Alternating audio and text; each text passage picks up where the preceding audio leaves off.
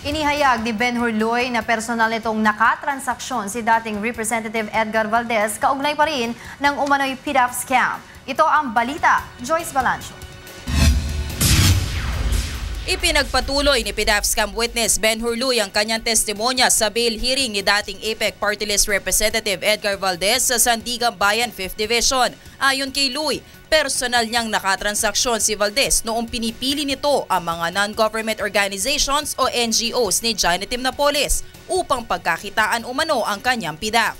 Sinabi rin ni Luy na siya mismo ang nag-aabot ng draft project listing kay Valdez na naglalaman ng detalye ng proyekto na paglalagyan ng pondo. Si Valdez din umano ang nagsusumite ng final project listing na may pirma na niya at letterhead na mula sa Congress. Base sa records ni Luy taong 2004 hanggang 2010 nang makipagtransaksyon si Valdez sa JLN Corporation kung saan 50% ng project cost ang kanyang hiniling na maging komisyon. Martes sa susunod na linggo, muling ipagpapatuloy ni Luy ang kanyang testimonya sa korte. Nakaharap sa kasong plundered graft si dating APEC Party List Representative Edgar Valdez dahil sa umano'y 52 million pesos na Priority Development Assistance Fund o PDAF na nagamit sa maanumalyang transaksyon. Joyce Balancho, UNTV News, Worldwide.